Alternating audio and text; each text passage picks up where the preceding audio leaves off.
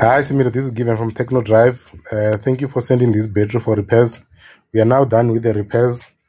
I'm going to test the battery so that you can see that it's functioning all right. Okay, so I'm going to show you our setup before we test the battery. Okay, there is your battery. You can see that's a Dyness battery, 74 amp hour, 48 volts. Okay, all right, let me show you our setup. We've got the two terminals that runs to the inverter there. We've got a 5 kilowatt inverter. You can see this cable. Okay, you can follow this cable. It's running straight to your battery there.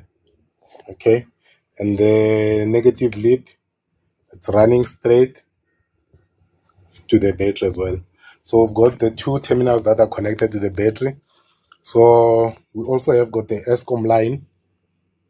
So this ESCOM line, we use it to test if the battery accepts charge. Because on lithium battery, there's two things that we check, is the charging and the discharging. So when you're discharging, it's when you are drawing power from the battery. Like when you are running all your appliances without electricity. So you are drawing power from the battery. That's discharging. Then charging, we are using ESCOM line. You can see the cable runs there to the inverter there. So this cable, we are not going to connect it before we test the battery.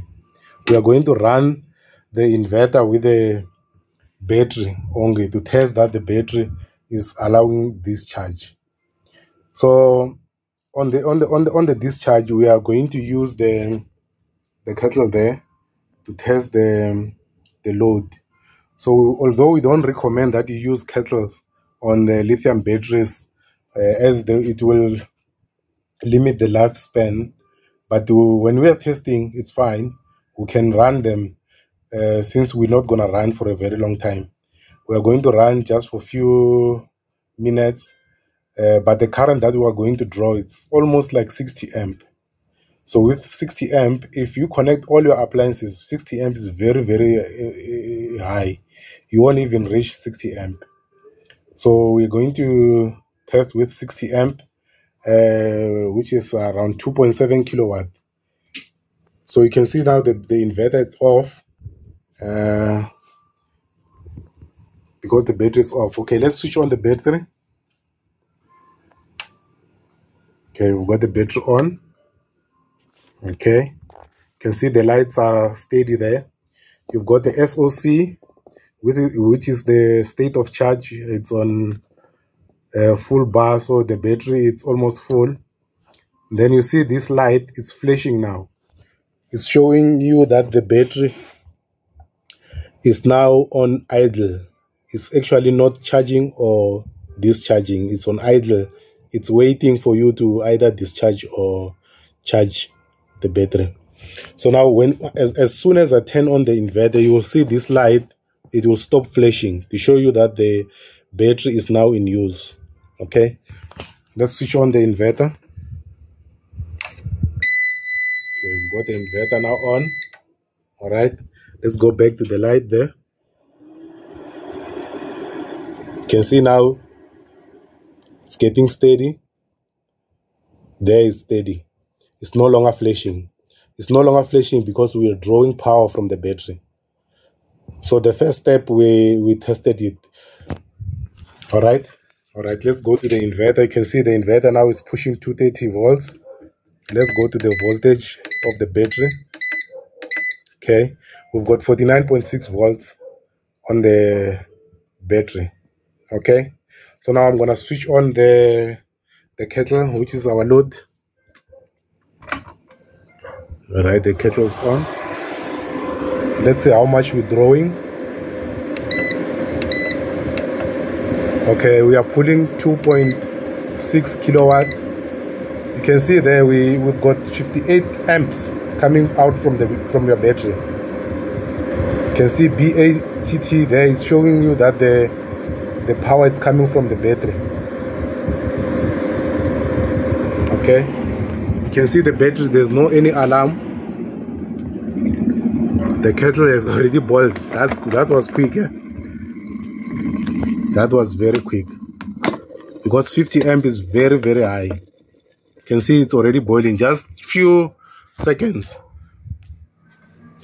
Okay, you can see now the battery is still 49 volts, so the battery is very, very healthy. It didn't drop the voltage. Okay, so I've tested the discharge. Now we are going to test the charge. Okay, let's go back to the battery.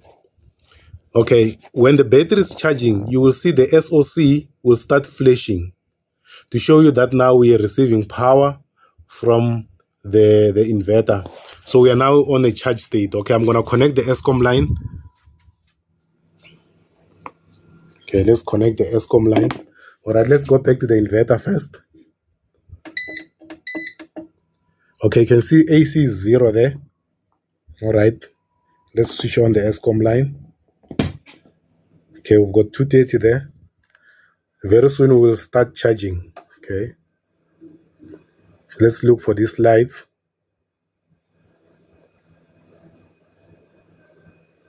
When it starts flashing, it means that we are charging. Okay, there we're charging now. All right, let's look at the battery. You can see now the SOC is flashing. Okay, so both the SOC and the run, they are flashing. This tells you that the battery is charging. Okay, all right, let's see how much current we're charging.